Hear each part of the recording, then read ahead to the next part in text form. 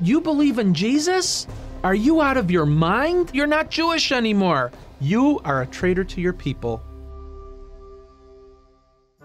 When I was about 10 or 11 years old, living in Chicago, my father's parents, I was very close to them. They looked like two characters from the movie Fiddler on the Roof. And I would hang out at their house a lot, well, especially when my grandma was making a good bowl of kreplach soup. I said to my grandpa, "Grandpa, I see that you have received letters from your cousins in Romania.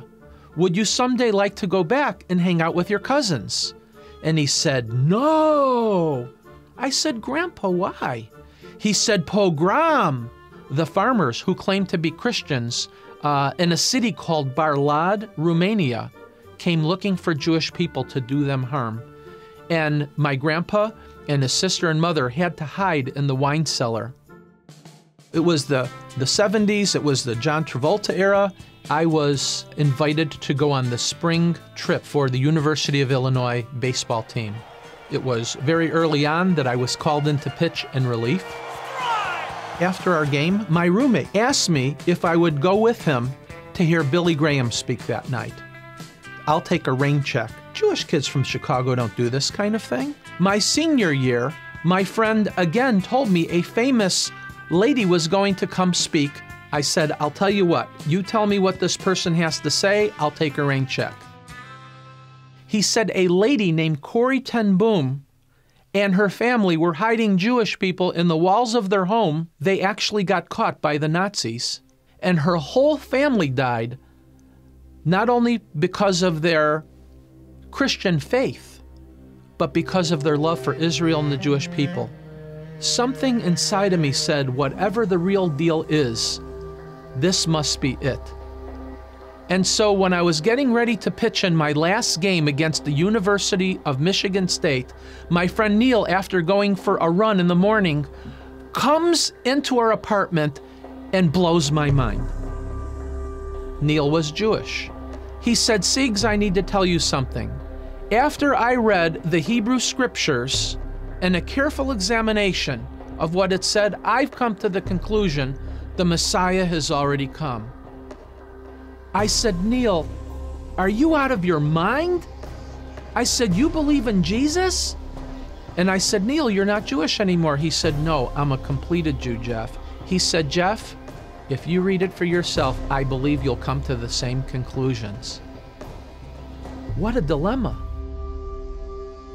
If God really had a son, I'm going to have to see in my book, not their book. I held that Tanakh up to heaven and I prayed a prayer to God. I said, "God, can I have a burning bush experience like Moses?"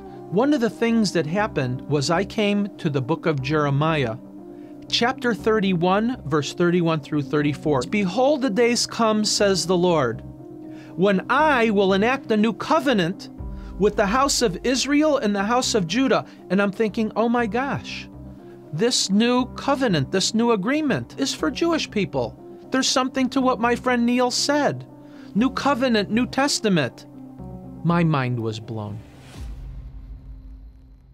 I just fell on my knees in front of my bed as I was reading these verses, and I just prayed a simple prayer. I said, "Dear God, please enter my heart and please forgive me for the sins of my life."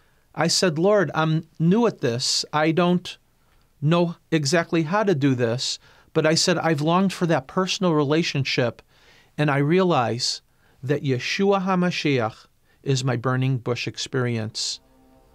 I said, "Dad, after a careful examination of the Hebrew scriptures, I've come to the conclusion that the promised Jewish Messiah has already been here." He said, "Son, you are a traitor to your people. You are no longer my son. What you have done, in my eyes, is worse than Adolf Hitler." Now this went on for 26 years, until a day came when my younger brother decided to go to church, and he gave his life to Yeshua. He said, "Could you do me a favor? Could you tell Dad the decision I made?" Now, in a 26-year time frame, my dad and I began to have a better relationship.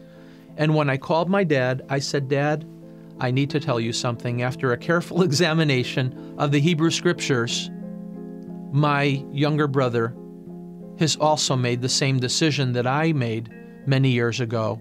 My dad then began to cry.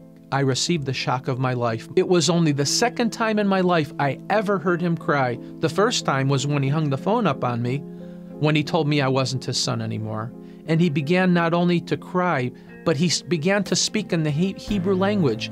"Hineni, God, Hineni, here I am, here I am. What would you have me to do?" I said, "Dad, do you want to give your life to Yeshua?" He said, "Yes, I do." For the last 2.5 years of his life, we were like best friends. And then a day came when my dad just went to heaven. On that day, when I announced to my father that I gave my life to Yeshua, and he said, "You're not my son anymore," my life was turned upside down. But you see, God had a plan. And on that day, it may have seemed bleak, but the Lord saw the future.